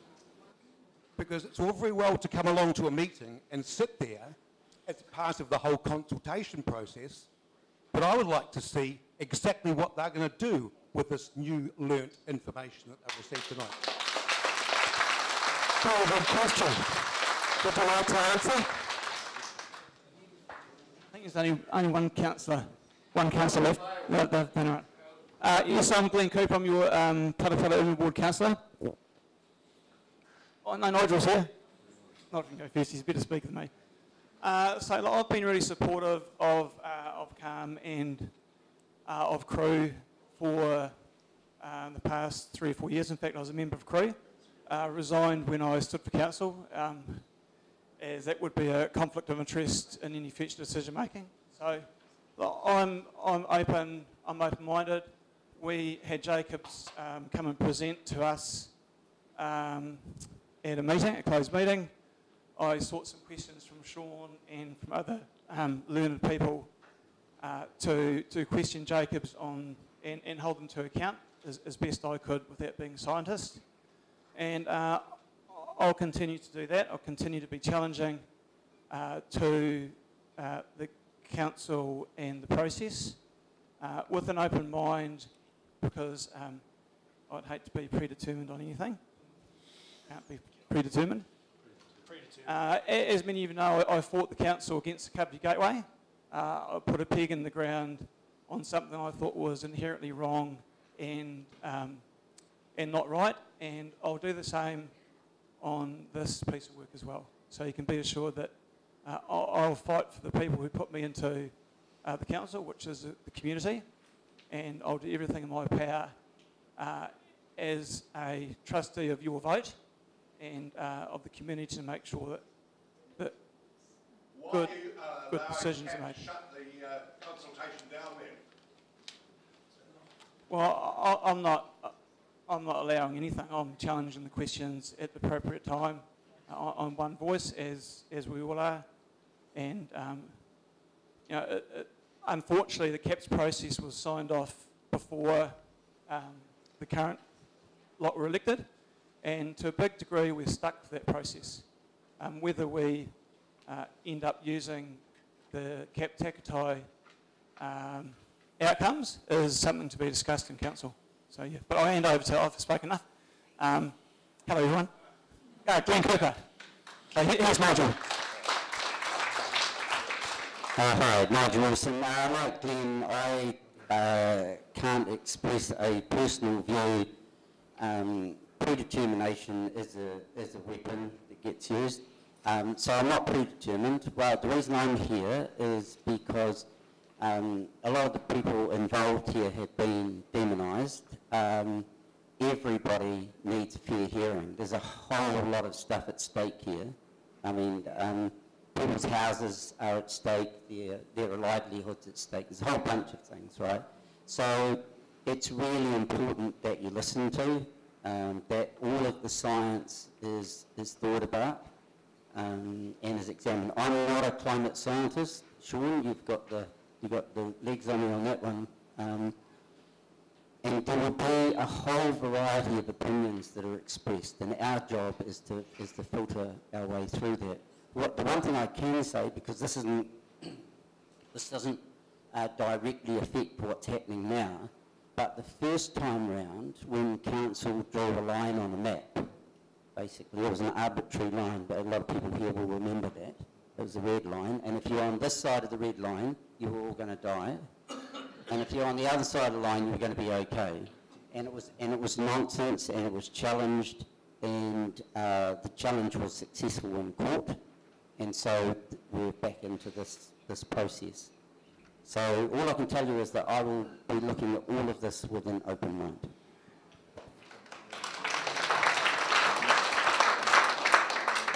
Good morning, everyone. Look, I can't really add too much more than that myself. Look, I'm a second-term councillor. I've sat down with Crew. Quinton, you'd know that. And done what I can to get a good understanding of things. And I must admit, in the last triennium, there was a lot of barriers put in our way with regards to sitting down with crew to get that information. Why did I do that, and why am I here tonight, just like the other two councillors with me here? To have an open, we have an open mind, but we don't have an empty mind. We want to be informed. Sean, the report that you've got coming out, very, very interested to read that when it comes out. It's all information that we take on board.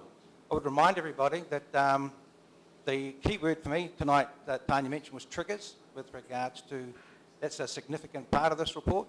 But this is part of a process, and this is heading towards a coastal plan change, maybe in 2 or 3 years' time, and this is only the first step of that process, which is information gathering. So no decisions are being made by CAP. The information that comes back in May, just to make it clear, no decisions will be getting made at that point either. It'll be an accepting of the information as part of that coastal plan change process. There'll be a consultation process, more than likely numerous ones through that process, where you will all get the opportunity to submit your views. And we will more than likely read every single one of them. Will it be peer reviewed? Will what be peer reviewed? What you just said. What peer reviewed? By who? By Wellington Water. That's what they used last time. Wellington Water. Well, all sorts of information come to us. This is a source of information. Sean's report would be a source of information. The information that we've just seen tonight is a source of information. And will the council take all of that information into the decision? Yes, of course we will. Yeah, yep, no troubles at all. But Glenn, you might not be happy with my decision because you might not agree with it. Yep.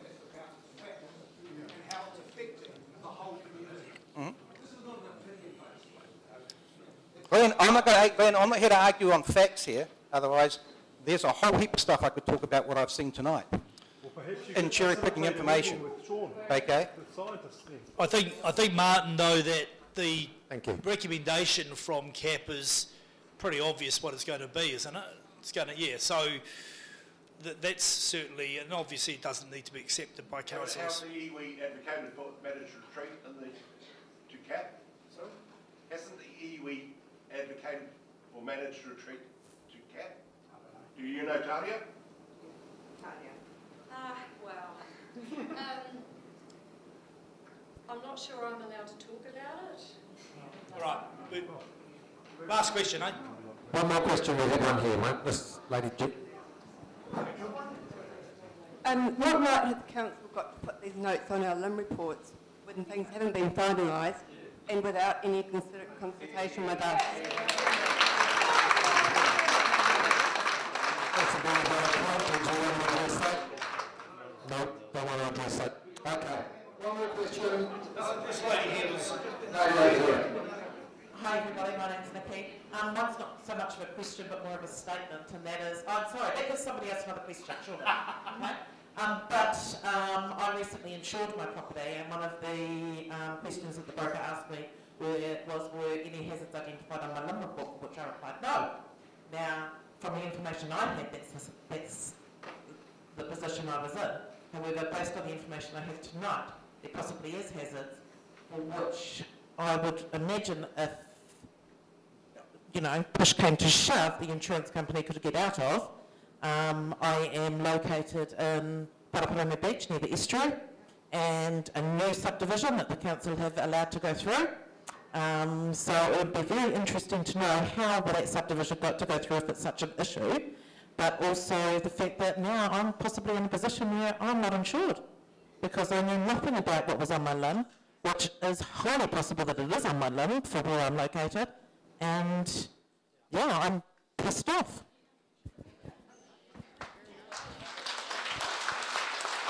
Okay. Well, that's the end of the questions, but the thing being is we all have the opportunity to vote. We all have the opportunity to put our hand up to be voted in. So it's up to us to decide our futures. It's up to us to decide whether we're going to have investment property, whether our investment's going to be safe, whether we trust the modelling. Personally, I don't. So it's up to you. there's some pamphlets out there on the table to take photos, send them far and wide to everyone you know in this district. It's really important. And as I say, there are council elections next year. There will be 10 spots up for grabs. One of you or someone you know could take that spot and start working for the community, not against the community. Weren't we talking about the next 8 weeks? Yeah. Come on. Don't worry about the elections yet. Well, it's still got to look at the future as well. So what we do? Go back to what's going to happen in the next 2 months? To rescind, cap, and get back to 4.5. Question, what's the answer? Okay, so that's Okay, so lobby the councils, spread the word far and wide. You've got all the email addresses are on the pamphlets there. You need to lobby. You need to get in touch with as many people as you know and lobby the council, lobby your government. That won't rescind what has been put in by government. How do we do this at a high level? Because they've already circumvented democracy. Okay, there are some changes that C.A.L.M has made. Through our constant pushback, we have made a difference. Now, unfortunately, Councillor Halliday here has followed us around for every single meeting that we've been to. He has been there, writing notes. He never, ever supports us. Never. And I just want to ask why.